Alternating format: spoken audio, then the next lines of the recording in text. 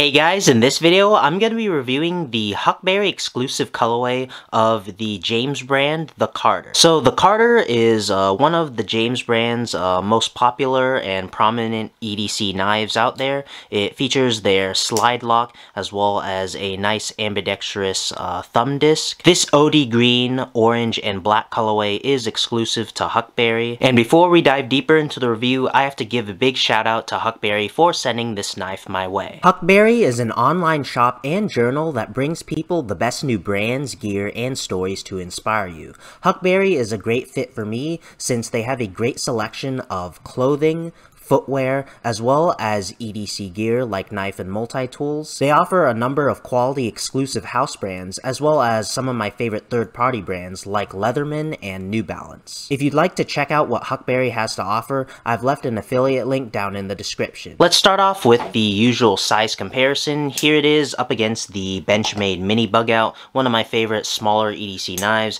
Here it is up against the Benchmade Bug Out, the full-size Bug Out, definitely one of my favorite for EDC. Here it is up against the Civivi Elementum button lock.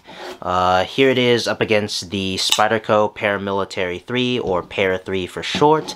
And lastly, here it is up against the large Chris Reeves Sebenza 31. As you can see, the Carter is a little bit on the smaller side in terms of EDC knife size. It's not a tiny knife by any means, but I feel like it is more comparable to the Benchmade Mini Bug Out versus the full-size Bug Out. And the Para 3 is basically the smaller version of the classic Paramilitary 2. As you can see, the Para 3 is definitely a bit bigger than the Carter. And now let's do a size comparison up against the ruler. In terms of overall length, the Carter comes in at around, looks like a little over 6.5 inches in terms of overall length. I know it's slightly curved. And then in terms of sharpened blade length, it comes in at around 2 3/4 of an inch, below 3 inches, so it's legal almost everywhere. So the blade is made out of Japanese VG10 steel. It's also black DLC coated, so it has even more corrosion resistance. VG10 is a mid-grade steel, excels in corrosion resistance. It's a very popular steel for Japanese knives.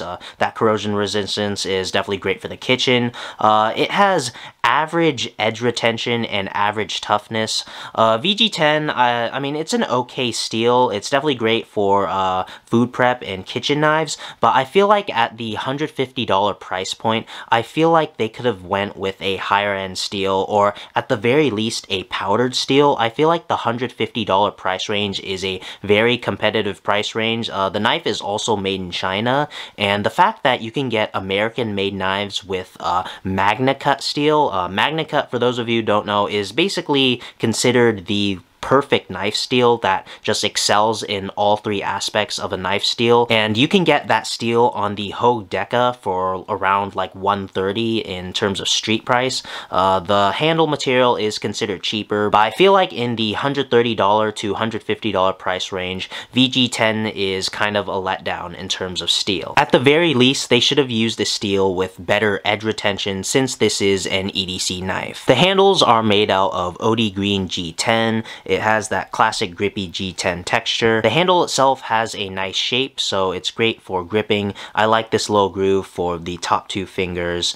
And then exclusive to Huckberry in this colorway would be the bright orange accents. The James brand has basically this same colorway, but without the orange accents. I believe the orange accents are like silver or black, but I really love this Huckberry exclusive colorway because of the pop of orange. I feel like orange and OD green is just such a great colorway when it comes to knives, and that's present in the back spacer as well as the thumb disc. The thumb disc allows for great ambidextrous opening, whether that be deliberately at the front, obviously flicking it open, or reverse flicking it. The knife comes with an ultra deep carry pocket clip in black. You also get the James brand logo at the bottom of the clip. It's ultra deep carry because the clip actually comes above the actual knife itself. Deep carry clips for me are a must for EDC knives, and an ultra deep carry clip is even better. And then lastly, in terms of mechanism, you have phosphor bronze washers and you have the James brand slide lock, which is their version of the ever so popular crossbar lock. The slide lock allows for ambidextrous opening and closing. You can open and close the knife simply by pulling back on the slide lock. It's very nice. It's a finger safe lock, and it's finger safe because you don't have to access the lock and push the knife in with your fingers in the way of the knife. Another must for me in terms of EDC knives. I love crossbar locks, I love button locks, as well as Spyder Coast compression lock because of the finger safe option, as well as it being fidgety and easily one-hand operable in terms of opening and closing. Another slight downside to this knife would be a lack of jimping up in the blade and spine of the knife. It's definitely not the end of the world, but jimping is always nice to have some extra grip when you are choking up the knife with your thumb on the back of the blade or behind the scales of the knife. While the blade steel leaves a little to be desired in the price point and there is a lack of jimping behind the blade,